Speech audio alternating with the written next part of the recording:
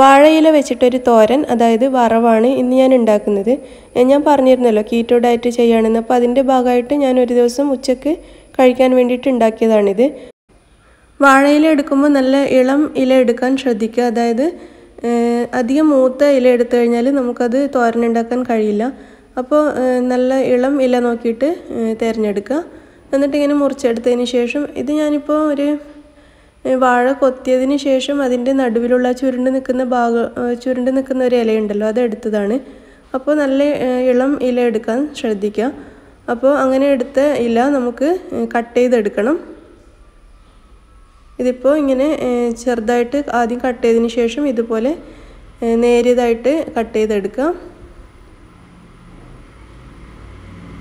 എന്നിട്ട് നമ്മൾ സാധാരണ തോരൻ അരിയുന്നത് പോലെ നേരിയതായിട്ട് അരിഞ്ഞെടുക്കുക. ഇതുപോലെ നേരിയതായിട്ട് കട്ട് ചെയ്തെടുക്കുക.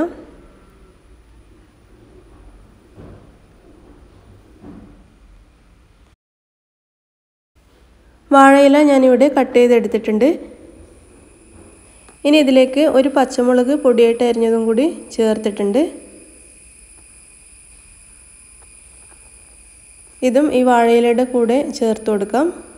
ഇനി നമുക്കിതിൻ്റെ വറവ് എങ്ങനെയാണ് ഉണ്ടാക്കുന്നതെന്ന് നോക്കാം. അതിനുവേണ്ടി ഒരു പാത്രം അടുപ്പത്ത് വെച്ചിട്ടുണ്ട്. ഇത് ചൂടാവുമ്പോൾ ഇതിലേക്ക് 1 ടേബിൾ സ്പൂൺ വെളിച്ചെണ്ണ ഒഴിച്ചു കൊടുക്കാം.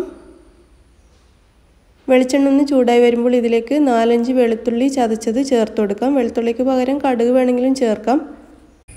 ഈ വെളുത്തുള്ളി ഒന്ന് കളറ് മാറി വരുന്നത് വരെ ഈ വെളിച്ചെണ്ണയിലിട്ട് നന്നായിട്ടൊന്ന് വഴറ്റിയെടുക്കാം.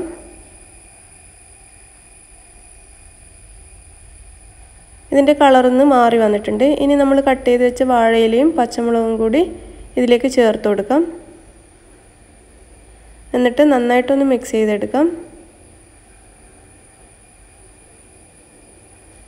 ഒന്ന് മിക്സ് ചെയ്തതിന് ശേഷം ഇതിലേക്ക് ആവശ്യത്തിനുള്ള ഉപ്പ് ചേർത്ത് വീണ്ടും നന്നായിട്ടൊന്നുകൂടി മിക്സ് ചെയ്തെടുക്കാം. ഇതിൽ ഞാൻ വെള്ളമൊന്നും ചേർക്കാതെയാണ് വേവിക്കുന്നത്. അപ്പോൾ നിങ്ങൾക്ക് നന്നായിട്ട് വെന്ത് ഉടഞ്ഞ് കിട്ടണമെങ്കിൽ ഒരു 2-3 ടേബിൾ സ്പൂൺ വെള്ളം ഇതിലേക്ക് ചേർത്ത് കൊടുക്കുക. ഞാനിപ്പോൾ ഇതങ്ങനെ അധികം വേവിക്കുന്നില്ല. അപ്പോൾ ഞാനിത് വെള്ളമൊന്നും ചേർക്കാതെ ഇതിവിടെ അടച്ചു വെച്ചിട്ട് ചെറിയ തീയിൽ ഒരു 5 മുതൽ 7 വരെ മിനിറ്റ് സമയം വേവിക്കും. കൂടുതൽ സമയം വേവിക്കേണ്ട ആവശ്യമൊന്നുമില്ല. അപ്പോഴേക്കന്നെ ആവശ്യത്തിന് വെന്ത് വരും. ഇതിപ്പോൾ ഒരു 7 മിനിറ്റൊക്കെ ആയിട്ടുണ്ട്. ഞാനിതൊന്ന് തുറന്ന് നോക്കുകയാണ്. നമ്മുടെ വാഴയില നന്നായിട്ട് വെന്തിട്ടുണ്ട്.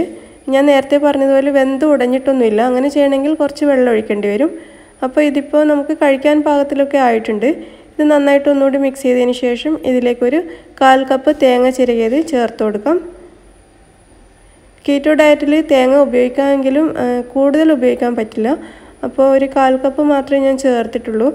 ഒരു ദിവസം ഇത്രയൊക്കെ കഴിക്കാൻ പറ്റുള്ളൂ. നിങ്ങൾക്ക് വേറെ ഏതെങ്കിലും റെസിപ്പിയിലും കൂടി തേങ്ങ ചേർക്കണം എന്നുണ്ടെങ്കിൽ ഇതിൽ ചേർക്കുന്ന തേങ്ങയുടെ അളവൊന്ന് കുറച്ച് കൊടുത്താൽ മതി. ഒരു 2 ടേബിൾ സ്പൂൺ വരെയൊക്കെ ചേർത്ത് കൊടുത്താൽ മതി.